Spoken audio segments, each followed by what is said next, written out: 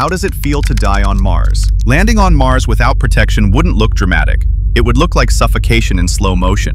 The atmosphere here is almost non-existent, less than 1% of Earth's. That's the same pressure you'd find 35 kilometers above Earth. The air is almost pure carbon dioxide. So even if you tried to breathe, your lungs would fill with gas that can't sustain life. Within 15 seconds, you'd black out. Within a minute, your blood would start to boil. Not from heat, but because the pressure is too low to keep it liquid. Your skin would swell, saliva would bubble, and oxygen would drain from your bloodstream. The temperature averages -60 degrees Celsius and can drop below -100 degrees Celsius at night, cold enough to make steel brittle. Your eyes would freeze before your brain stops sending signals. Radiation is constant. Without a magnetic field, Mars is bathed in cosmic rays. Living here long-term would be like taking a full-body CT scan every few days, until your DNA simply gives up. The dust is another weapon.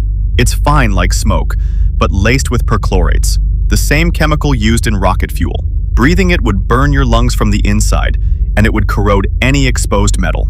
You could try to move. Gravity here is only 38% of Earth's, so you'd feel light, but you'd be light in a vacuum that's slowly eating you alive. On Mars, you don't die instantly. You die the way metal rusts, quietly, completely, and without a single drop of air.